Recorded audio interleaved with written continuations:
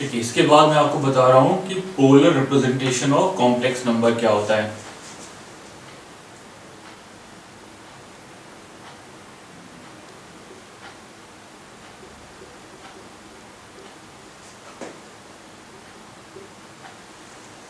देखिए, जो भी कॉम्प्लेक्स नंबर है वो एक पॉइंट को रिप्रेजेंट करता है और पॉइंट आर्गेन प्लेन में लाई कर रहा होगा। तो यहां पर एक हम स्टैंडर्ड डायग्राम लेते हैं। हमने एक पॉइंट ले लिया z is equals to a plus I B, और a और b दोनों पॉजिटिव है तो पॉइंट आएगा a और b। हमने यहाँ z पॉइंट मान लिया। ये पूरा प्लेन आर्गेन प्लेन है, ये रियल है एक्सिस और ये इमेजिनरी एक्सिस है। तो यहां पर जो पॉइंट हमारे पास आएगा A B, z is equals to A B, इसको हम ऐसे कॉम्प्लेक्स प्लेन में दिखा सकते हैं। इसको जब हम पोलर फॉर्म में कन्वर्ट करेंगे तो पोलर फॉर्म का मतलब है एक्सप्रेस करना है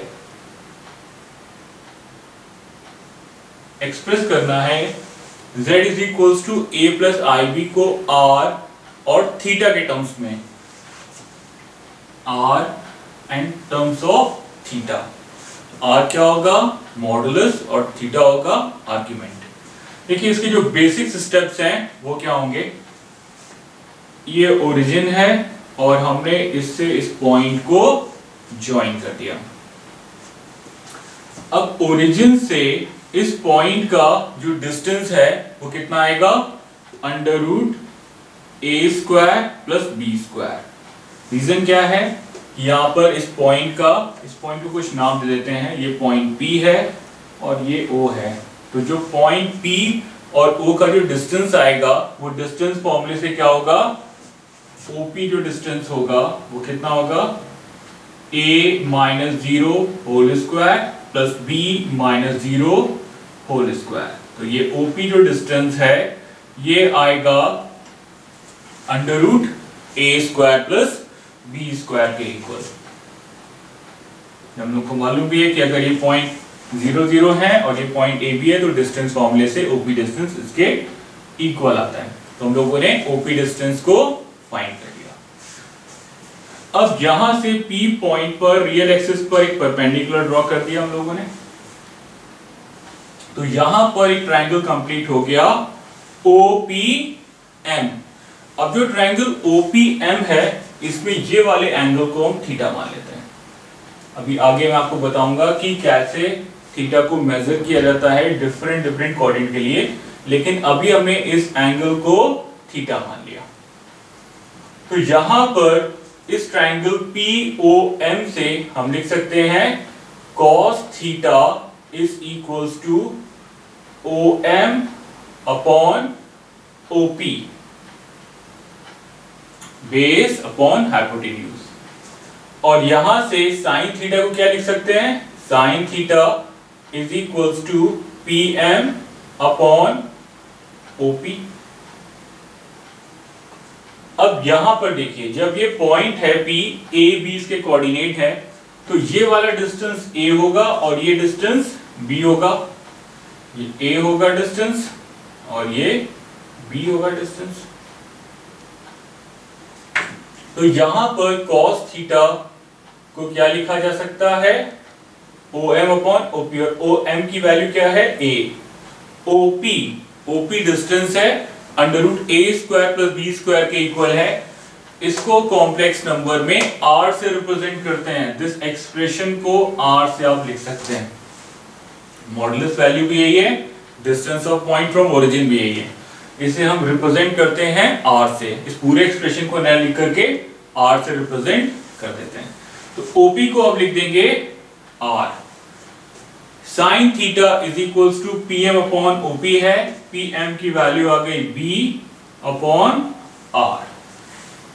तो यहां से इस एक्सप्रेशन से A की वैल्यू कितनी आएगी? Small a is equals to R cos theta. ये तो आएगा, ये R इससे मल्टीप्लाइड हो गया, A is equals to R cos theta. B कितना आएगा? R sin theta. A और B की वैल्यूज हमने फाइंड कर ली R और थीटा के टर्म्स में। तो हमारा जो z is equals to a plus I B complex number है, पोलर फॉर्म में एक्सप्रेस करना था। इसका मतलब इसे r और थीटा के टर्म्स में एक्सप्रेस करना है।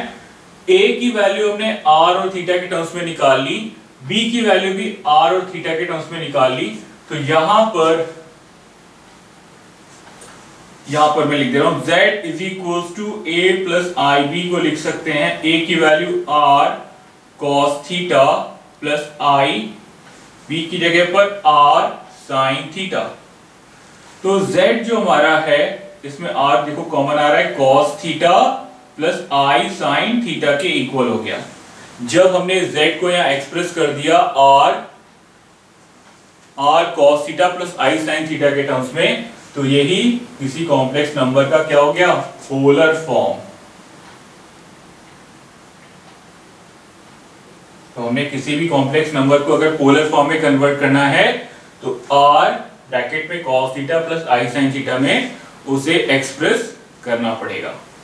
r क्या होगा, उस कॉम्प्लेक्स नंबर का ओरिजिन से डिस्टेंस, और थीटा क्या होगा, वो कॉम्प्लेक्स नंबर कितना एंगल बना रहा है पॉजिटिव एक्स एक्सिस से। देखिए यहाँ पर जो एंगल है वो डिफरेंट फॉर्मेट में भी लिया जाएगा।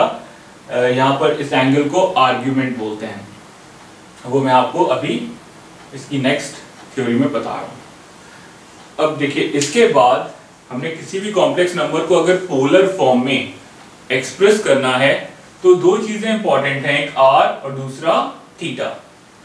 अब थीटा यहां पर जब फर्स्ट क्वाड्रेंट था तब तो हमने ये वाला एंगल ले लिया, पर कॉम्प्लेक्स नंबर में आर्ग्यूमेंट कैसे लेते हैं ये मैं आपको भी बता रहा हूं। देखिए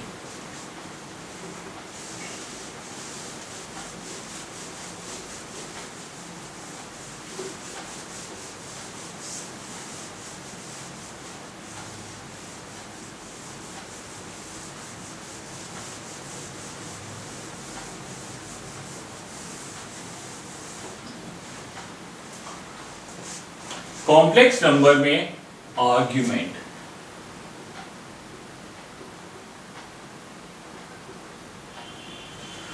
देखिए इन जनरल क्या होगा कि अगर आपके पास ये एक्सिस है x, x डैश, आपको कोई पॉइंट रिप्रेजेंट करना है तो आपको बेसिक्स मालूम है कि आपने इसको पॉजिटिव x एक्सिस से जो एंगल बनाएगा वो एंगल थीटा होगा। फर्स्ट केस हो गया। सेकेंड केस आप ऐसे ले सकते हो कि अगर पॉइंट आपका सेकेंड क्वाड्रेंट में है यहाँ पर, तो ये पॉइंट को आपने ज्वाइन किया और ये एंगल बन गया थीटा। और थर्ड केस क्या हो सकता है कि पॉइंट थर्ड क्वाड्रेंट में है तो आपने ज्वाइन किया, ये एंगल हो गया थीटा। थीटा यहाँ पर एंगल सेम नहीं है, थीटा यहाँ पर आर्ग्यूमेंट रिप्रेजेंट कर रहा है। ऐसा नहीं कि ये एंगल इसके इक्वल है, पर फॉर द टाइम बीइंग हम ये ले रहे हैं कि ये एंगल जो बन रहा है, आर्ग्यूमेंट जो हम लोग ट्रिग्नोमेट्री में मेजर करते हैं। और फोर्थ केस था हमारा, अगर पॉइंट हमारा फोर्थ क्वाड्रेंट में है तो आपने पॉइंट ये ले लिया, ये एंगल बन गया थीटा।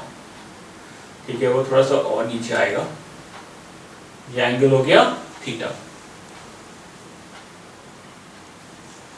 लेकिन जो कॉम्प्लेक्स नंबर है वहां पर आर्ग्यूमेंट जो डिफाइंड है, जो प्रिंसिपल आर्ग्यूमेंट है, ये जो आर्ग्यूमेंट जो एंगल बन रहा है थीटा की वैल्यू कहां से है, 0 से 2 पाई के बीच में।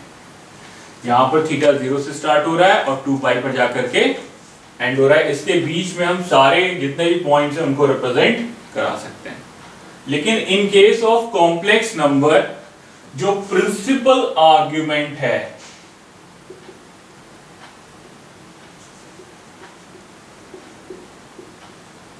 उसकी डेफिनेशन ऐसे है कि थीटा -पाई से +पाई के बीच में होना चाहिए। तो यहां पर जो एंगल मेजरमेंट है वो देखिए कैसे है। ये आपके पास रियल एक्सिस है, ये 0 डिग्री है। अगर आप एंटी क्लॉकवाइज डायरेक्शन में एंगल मेजर करेंगे तो ये पॉइंट पाई का होगा, यहाँ पाई आएगा। तो अब आप एंगल कैसे मेजर करोगे, ये एंगल हो गया पाई।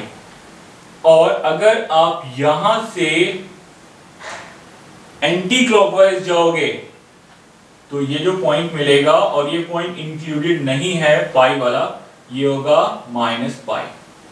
ये जो एंगल बन रहा है ये माइनस पाई है और ये एंगल है पाई, और पाई इंक्लूडेड है, माइनस पाई एक्सक्लूडेड है। माइनस पाई वाला पॉइंट इसमें लिया नहीं गया है, पर ओवरऑल माइनस पाई से पाई 360 डिग्री कंप्लीट है।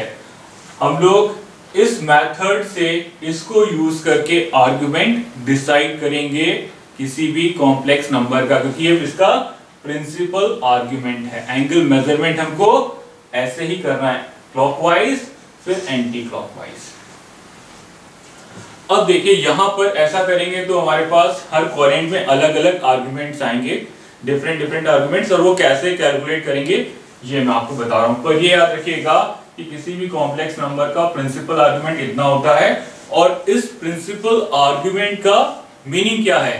इस प्रिंसिपल आर्गुमेंट का मीनिंग है कि आप एंगल ऐसे मेजर करोगे और फिर नीचे से एंगल मेजर होगा।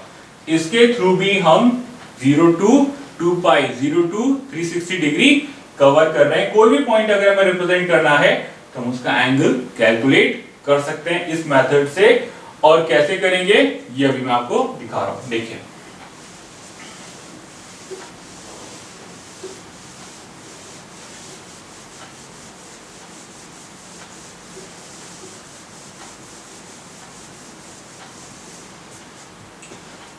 मैं फर्स्ट केस से लेकर चल रहा हूं, केस 1।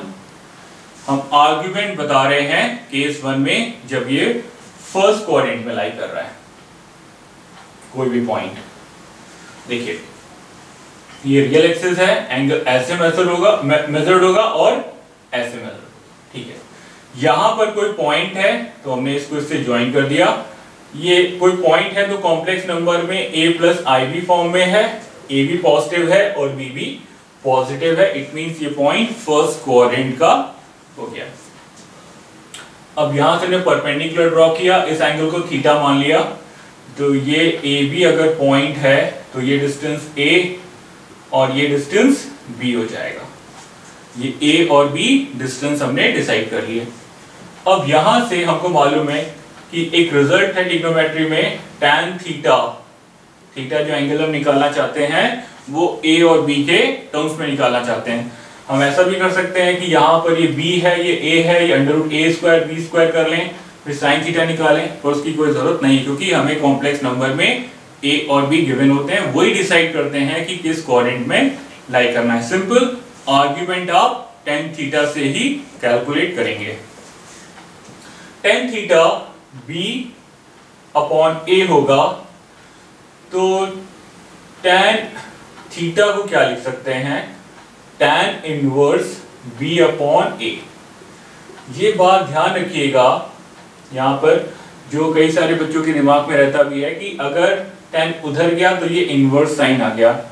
जब इनवर्स ट्रिग्नोमेट्रिक फंक्शन में आपको पढ़ाऊंगा तब आपको बताऊंगा कि ये tan इधर नहीं जाता है। In fact tan inverse tan of theta, theta के इक्वल होता है, और दोनों साइड पर हम tan इनवर्स लेते हैं। लेकिन क्योंकि टाइम बीइंग के लिए आप मान सकते हैं कि थीटा की वैल्यू b बाई a के इक्वल होगी। इसी फॉर्मूले में जब a और b दोनों पॉजिटिव हैं, थोड़ा रिफाइन करके लिख लेते हैं कि जो हम अप्लाई कर सकें हर एक फॉर्मेट के लिए। वो ऐसे भी लिख सकते हैं कि theta is equals to tan inverse mod of b upon mod of a। Numerical value हमने a और b की पॉजिटिव ले ली। हमने डिसाइड कर लिया कि अगर कोई हमारे पास पॉइंट है फर्स्ट क्वाड्रेंट में लाई कर रहा है तो हम उसका आर्गुमेंट देंगे theta is equals to tan inverse mod of b upon mod of a से। ये डिसाइडेड हो गया, ठीक है। अब देखिए जब पॉइंट हमारा सेकंड क्वाड्रेंट में लाई कर रहा है तो सेकंड क्वाड्रेंट में तो पॉइंट यहां आएगा, तो सेकंड क्वाड्रेंट के जो पॉइंट होंगे वो माइनस a कॉमा b होंगे। ये मैं मिटा दे रहा हूं, क्या होंगे?